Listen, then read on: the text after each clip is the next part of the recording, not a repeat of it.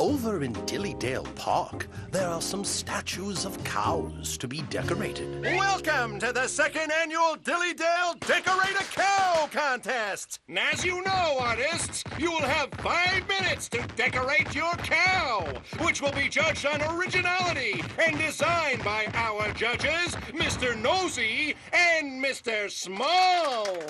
These cows are cheap. Ready? Begin! Greetings, Mr. Grumpy. A fine day to paint a cow. I can't help but notice you're painting your cow plain old black and white. That's what cows look like. You might as well just hand me the blue ribbon right now. But isn't the idea to be creative when you paint your cow? Go wild, Mr. Grumpy. How about green and orange stripes? Do you mind? I'm trying to make art here. Gee, Miss Whoops, I've never seen anyone put silver studs on their cow before. It's so easy. Yet so elegant. Not to mention dazzling. Ready to be milked, Bessie? Oh, may I call you Bessie? I don't think she'd mind, Mr. Scatterbrain. Let's get started. Oh, for noodle's sake, you're supposed to be painting your cow, not tickling it. But how else are we supposed to get milk? Might we be of some assistance? Yes.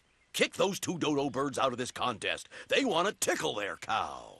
It's not against the rules to tickle your cow. As long as you're decorated too. Crooked cucumbers. Yay! Bring the bucket, Mr. Scatterbrain. You want to get that milk? You gotta tickle it out. You want to get that milk? You gotta tickle it out.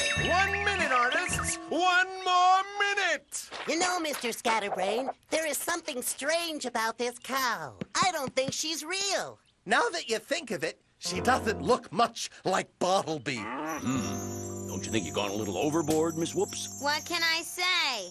I've got an artistic eye. Just one more stud.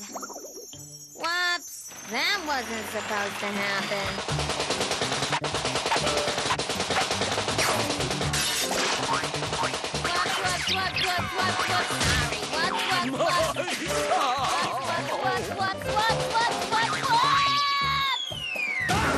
Time's up!